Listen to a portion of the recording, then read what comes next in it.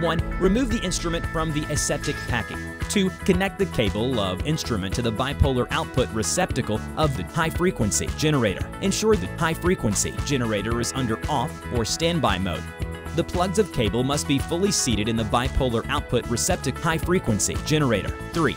Test the coagulation mode. It is recommended to set the power from 25 to 35 watts. Coagulation is achieved by bipolar output power of high-frequency generator, which is generated and activated by a foot switch.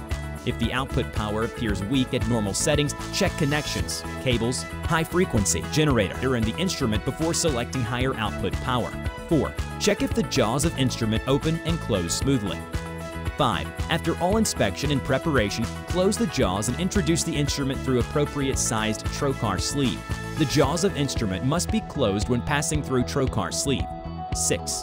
Coagulation. Pull the movable handle and grasp the tissue with the jaws. Release the movable handle to make sure that the tissue is well placed in the center of the jaws.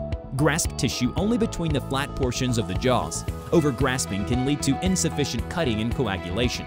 Activate the foot pedal to start the coagulation. Keep the foot pedal activated until sufficient coagulation has been achieved. Smoke can be observed from coagulation site. Release the foot pedal. 7. Cutting. By pressing the trigger, move the cutting electrode forward until it is ready to enter the tissue. Activate the foot pedal. By an additional pressure on the trigger, move the cutting electrode forward through the tissue. When the cutting electrode is in complete forward position, start moving the cutting electrode back again by slowly relieving the trigger. For sufficient cutting, keep the foot pedal activated until the cutting electrode is back in its starting position. Please notice that the cutting procedure is performed electrosurgically, not mechanically, which is why no extra force is needed when moving the cutting electrode forward. Release the foot pedal. 8. Usage of the ratchet. Slide down the ratchet can realize the permanent closure of the jaws after pulling the movable handle to close the jaws. To open the jaws, pull back the movable handle to the end and release. The jaws automatically open. 9. Cleaning the jaws and the cutting electrode. It is recommended to clean the jaws several times during the procedure to ensure optimal coagulation.